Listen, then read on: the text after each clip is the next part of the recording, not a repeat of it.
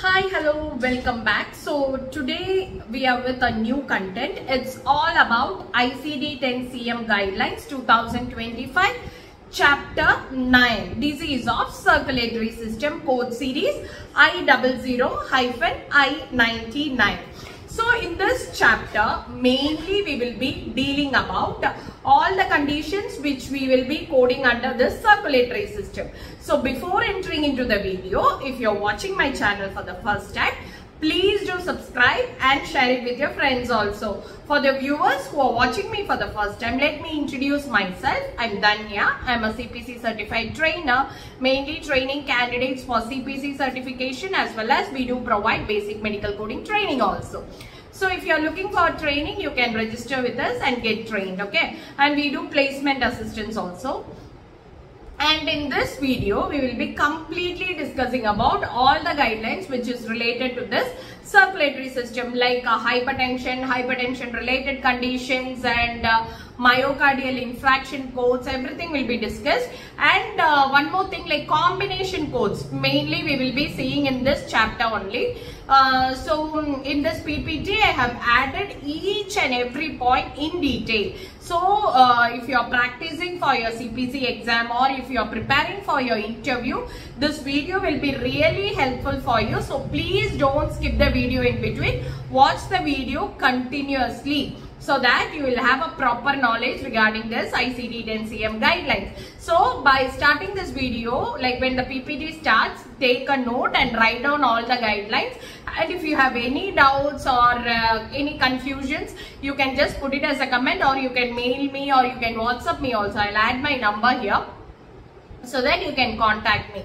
So that's all about, and watch the video continuously, okay? So hereby I'm ending this video presentation. Now we'll enter into the PPT. Before that, I'll add iCard also. In that you will have a playlist which contains all the ICD10 CM guidelines chapter wise, so you can have a view on that previous chapter guidelines, okay? So that's all about this video. We'll enter into the PPT. Thank you.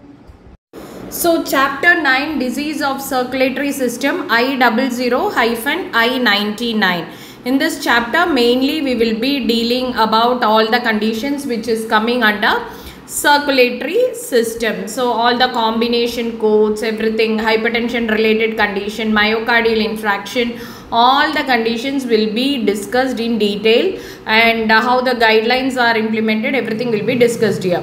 So first we will see hypertension. Hypertension, also called as high blood pressure, is a common and non-dangerous condition that can damage the blood vessel and ultimately lead to numerous or other conditions including stroke, heart disease, renal disease, and vision problems.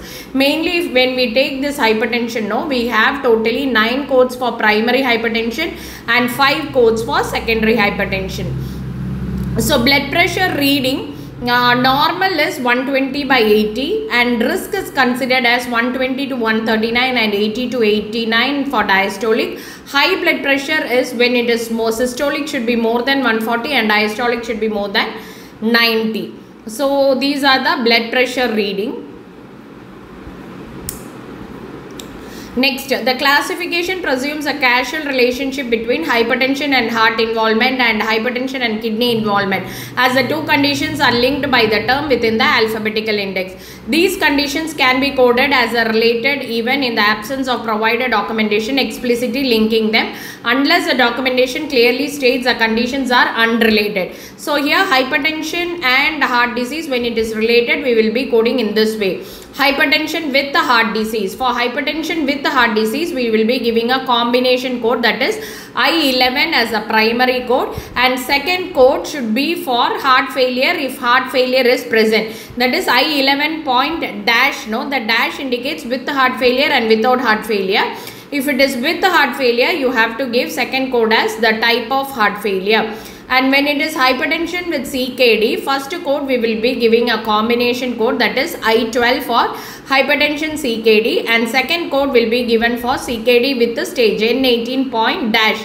And third code, if renal failure is present, third code you can code for renal failure, otherwise not required. And third guideline is hypertension with heart disease and CKD. So if all the three conditions are present for the patient, first we will be giving a combination code, that is I13, and second, since a heart condition is present for the patient, you have to check whether heart failure is present or not. If heart failure is present, second code for heart failure, and third code for CKD with the stage, and fourth code if renal failure is present. Next, admission encounter for hypertensive cerebrovascular disease. For hypertensive cerebrovascular disease, first code will be given from I60 to I69 series, cerebrovascular condition, and second code will be for hypertension code, I10 to I15.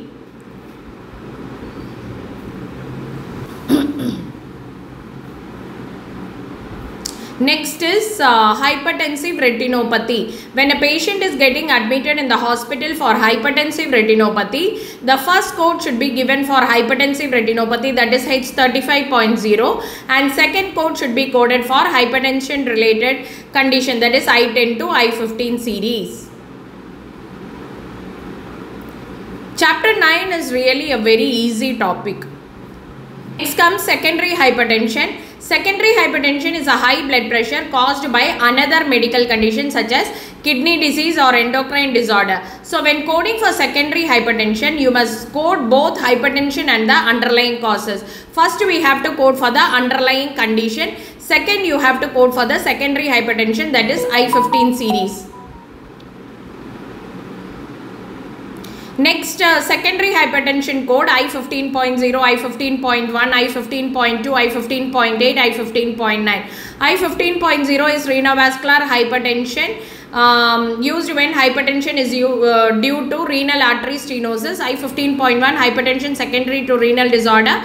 I15.2 hypertension secondary to endocrine disorder. I15.8 other secondary hypertension.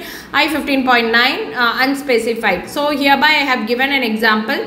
Secondary hypertension due to CKD. So primary code we are coding for CKD and secondary code we are coding for hypertension secondary to renal disorder.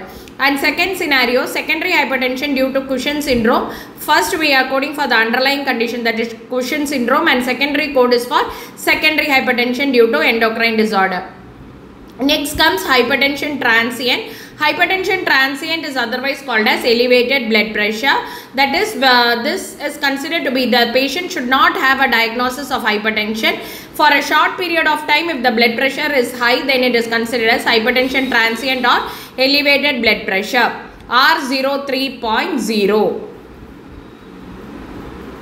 Next, hypertension controlled and hypertension uncontrolled. Hypertension controlled means what? Hypertension is controlled by the treatment. For that, you have to check code from I10 to I15, and hypertension uncontrolled is hypertension not responding to the treatment, that is uncontrolled. In this case also, you have to check from I10 to I15 series.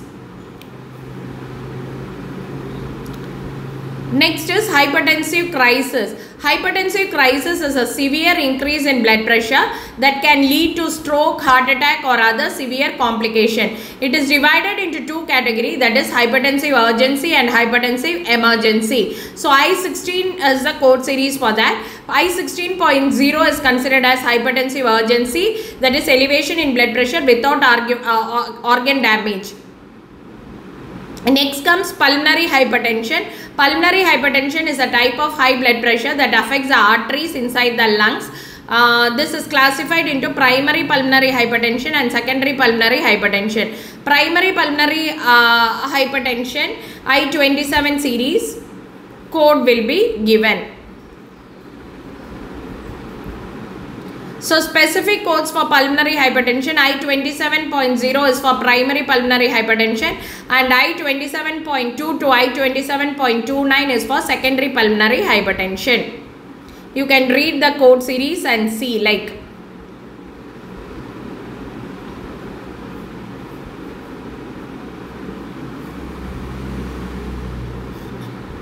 Next comes hypertension resistant. Resistant hypertension is a condition where a patient's high blood pressure remains uncontrolled despite the use of 3 or more different type of antihypertensive medication, which is typically a diuretic. This means that even with aggressive treatment, the blood pressure does not reach the target level. For hypertension resistant, you have to code, check the code series. Atherosclerotic coronary artery disease and angina. Atherosclerotic means plaque formation in the coronary artery. So for this we have two different type of code, I25.11 and I25.7. The difference is I25.11 is for atherosclerotic in native coronary artery with angina, and I25.7 is atherosclerotic in bypass graft or transplanted heart. Next comes intraoperative and post-procedural cerebrovascular accident. Usually these are the strokes that occurs during or immediately after a surgical or medical procedure.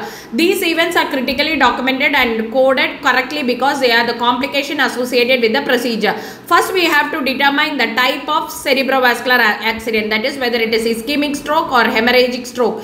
And sequencing of the code is like the primary diagnosis should be the code that identifies the intraoperative or post-procedural complication, followed by additional code for the type of CVA performed. Common intraoperative and postoperative procedures are I97.8182, I97.810, I97.811.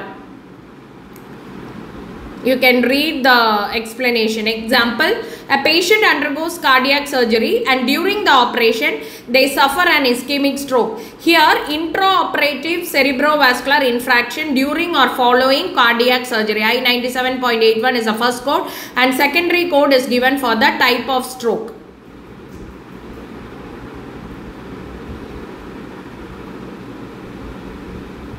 Acute myocardial infarction is commonly known as a heart attack, which occurs when the blood flow to a part of the heart is blocked. So the key point is, whenever we are coding for acute myocardial infarction, we should know whether it is ST elevated myocardial or non-ST elevated myocardial infarction.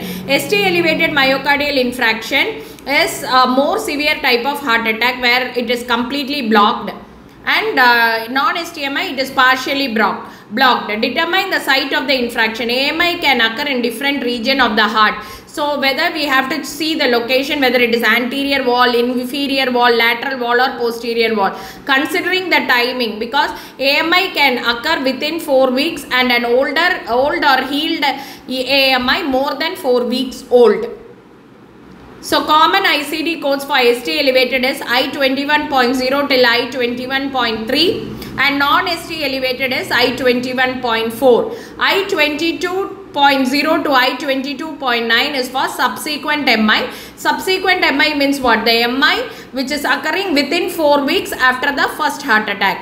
And I25.2 is given for old myocardial infarction, that is the first heart attack which is completely healed. Example, a patient is diagnosed with ST elevated myocardial infarction, STMI, on the anterior wall. For that we will be giving I21.0, that is ST elevated myocardial infarction of the anterior wall.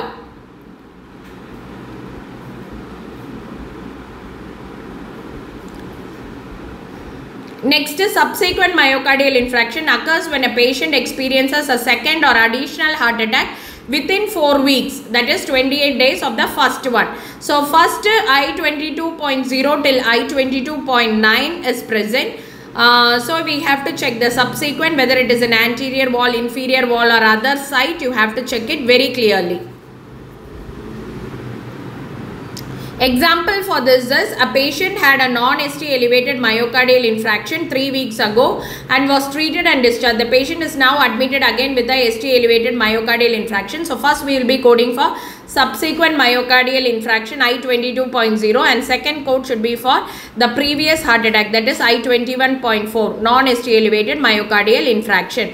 Here we will not give I25.2 because I25.2 should be assigned only if the first one is completely healed and no other treatment is given for that. And hereby I have given an example for I25.2, that is old myocardial infarction also. You can read it and see. So that's all about chapter 9 guidelines. If you have any doubts, you can put it as a comment. And thank you so much for watching. If you find it useful, please do share it with your friends and please do subscribe my channel also. Thank you. Take care. Bye-bye.